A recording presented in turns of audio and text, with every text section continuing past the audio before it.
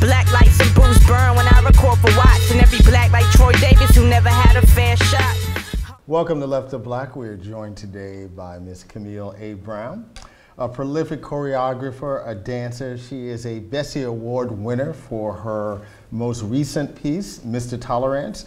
She's a 2015 Doris Duke Artist Award recipient, a 2015 TED Fellow, and a two-time Princess Grace recipient. And we're talking here today on the eve of her next show, Black Girl Linguistic Play, which opens at the Joyce Theater on September 22nd, runs to the 27th. How are you doing today, Camille?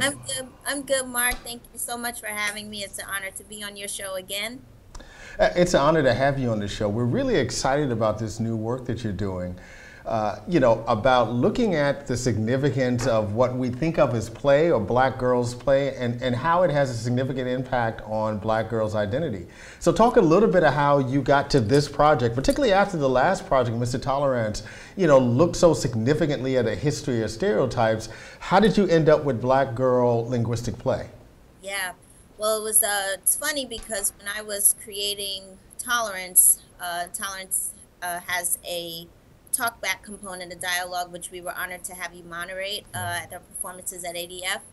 And one of the things that would happen would be black women would come up to me and ask me if I was going to focus more specifically on the issues facing black women and black girls. And I felt immediately that, okay, if I'm going to talk about it, I don't want to feel like there's a sense of obligation. I understood because they were coming to me that people were looking at me as having a certain voice and a certain platform, and I wanted to honor that, but I also wanted to honor what I can give as a personal contribution to that story. So I started thinking about the stereotypes that were specifically towards black girls and black females. And I started getting exhausted, and I realized that I was living those stereotypes. I was living between those tropes every day, the angry black female, the strong black female.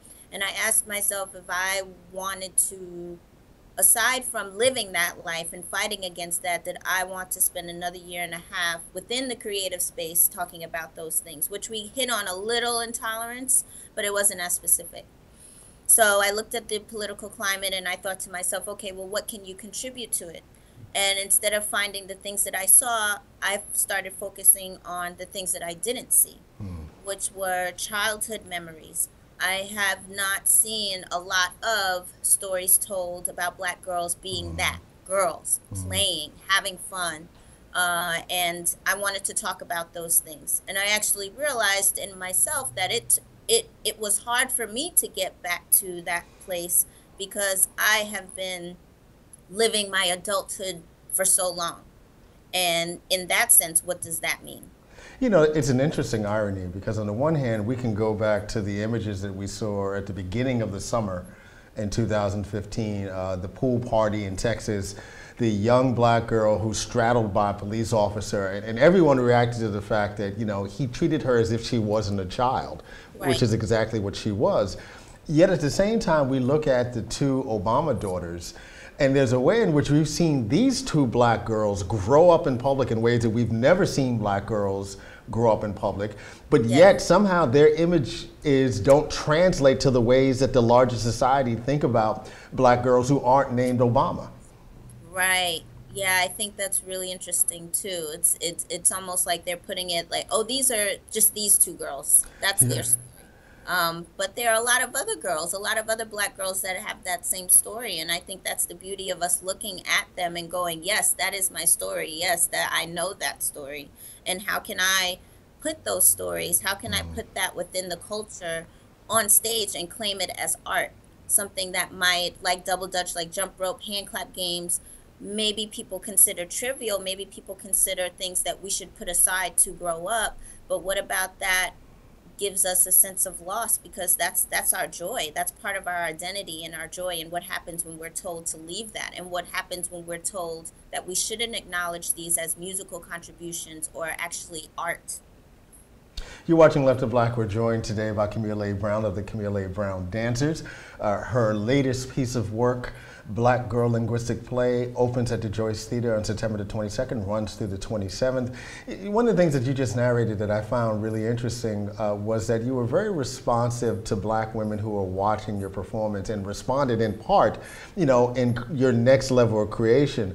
We've talked in the past about the difficulty of what it means to be a Black artist, where so many of the funding streams obviously are coming from white foundations and white funders. Very often the audiences are typically more white than Black. How important was it for you to be able to perform, for instance, Mr. Tolerance in front of Black audiences and then have Black audience members respond in the way that they do? And what kind of expectations are you expecting for this new play in terms of that kind of response? Yeah, we usually perform across the country and internationally. We usually perform to majority white audiences. So a lot of times it's really about translating what's happening on stage. Yeah, yeah.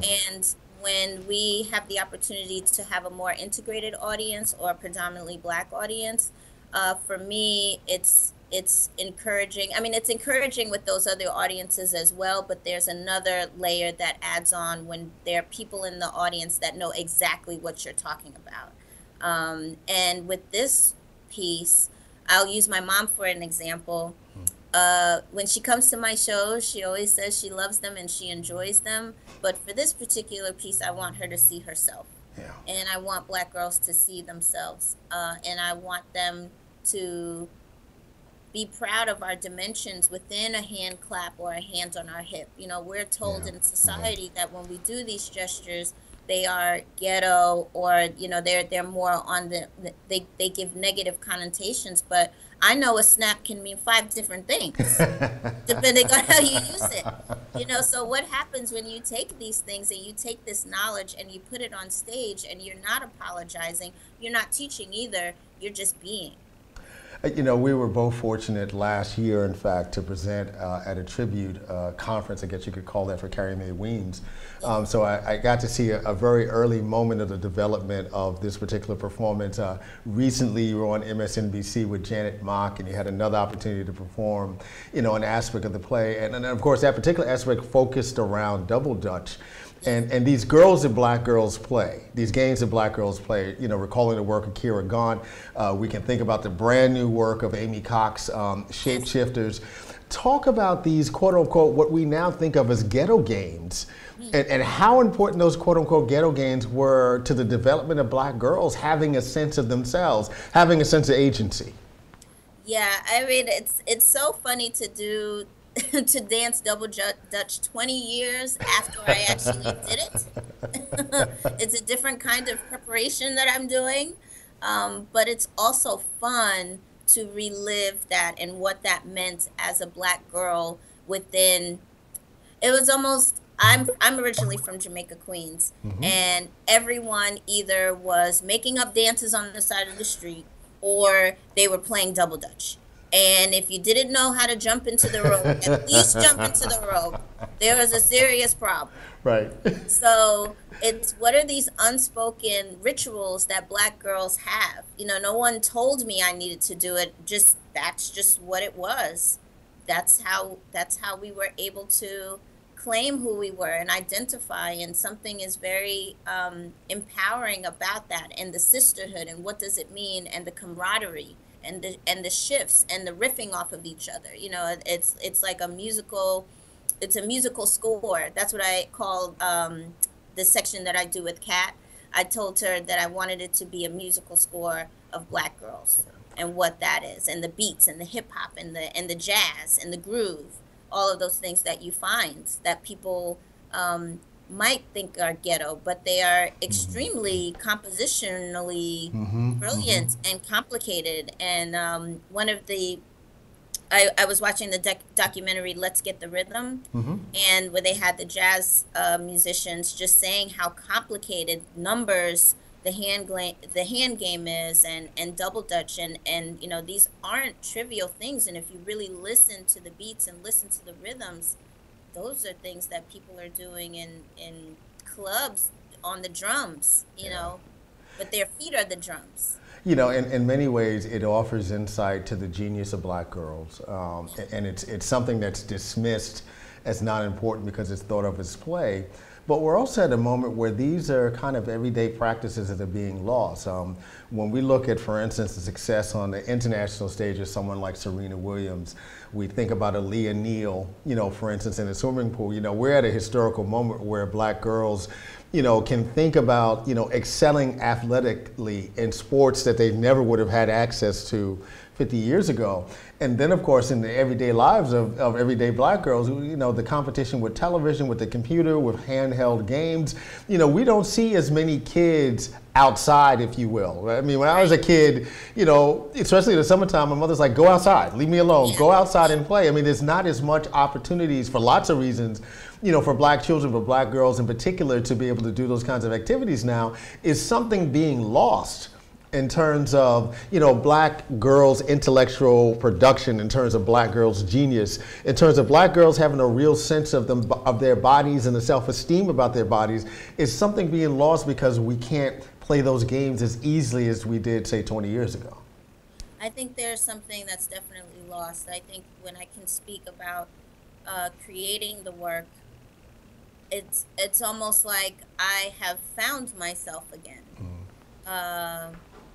And because I forgot what that looked like. I had been so far removed from it, and like you said, I haven't really seen that aspect of walking outside and seeing girls playing on the side of the street. I actually see a lot of young black men playing basketball, and I see them out a lot. But girls, I don't see that as much. And I think when we think of our bodies, we also think, for me as a dancer, I think of it as a form of empowerment too. And what is lost when you only see in the media that your body is being sexualized, but you're not being taught about how your body can also be a form of empowerment, and then how you can use it in a way to express yourself that does not have to be sexual. You and your team have been very aggressive about trying to make sure that we had as many folks come out to support the show. Trying to get nights hosted by various groups. Particularly interested in there being some sort of bridge space for black men to be able to connect to what's happening on stage. And then, of course, the Saturday night, having Dream Hampton there and having all these folks being able to come together. How important has it been for you to do this community outreach? Oh, extremely. I am honored to have been on the Joyce stage for many performances. My company, Ron Brown's company, and as a guest in other companies. But this, I think, is so important for the community around the Joyce Theater, to see black women coming together, to see black men supporting black women, for us to all be in the conversation about race or culture, or how these themes are universal as well. Yeah. Because I think sometimes when people come in, the title alone automatically they disengage. Oh, that has nothing to do with me. But for me, when I was creating this work, I wanted there to be a sense of duality. And I think our last conversation, one of the last conversations, is it's almost like you don't know what we're talking about, because this is more of like an inner circle, but you know what we're talking about, because we're talking about the human experience. We're talking about the power of sisterhood and the many different stages that can take. And that's a human story: a mom, a daughter, a sister. That goes past race. So I wanted to talk about two things, and what happens when all groups are represented.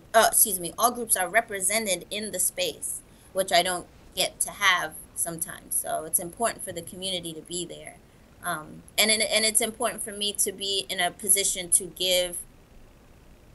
I hope it is seen as a gift, to give this as a gift back, because I'm almost creating it as a gift to myself, to give it and to remind myself who I am, but also for black women and black girls to see themselves too. Talk a little bit about your relationship, both in terms of your work and even as an individual, to this larger legacy of black women in dance. You know, when we think about younger generations of folks in terms of popular culture, I mean, they don't know who Catherine Dunham is. They don't know who Pearl Primus is. And, you know, Pearl Primus is such a fascinating figure, dancer, choreographer, PhD, you know, in anthropology from NYU. You know, who are some of the folks that you feel as though your art is in conversation with, that you're linked to in terms of their legacy? Well, it's I think we're all connected. I recently, Blondell Cummings passed away. Yeah.